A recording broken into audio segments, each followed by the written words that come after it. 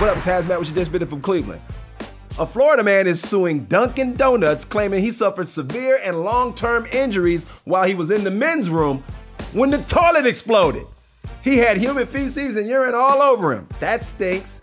And supposedly when he told Dunkin' about it, they allegedly said they were aware of it because they've had similar incidents. Really? So who is this random booty bomber showing up at Dunkin' Donuts blowing up the bathroom? To other matters of the fecal, a couple was forced to dig through their dog's poop after he ate an envelope filled with $4,000 in cash. The dog is a doodle named Cecil, and apparently Cecil has very expensive taste. They were able to recover $3,550 of the $4,000. This reminds me how people used to use their canine as an excuse not to turn in their homework back in school. Imagine telling your landlord you can't pay him because my dog ate my money. This has been HazMatt with your Dish Minute from Cleveland.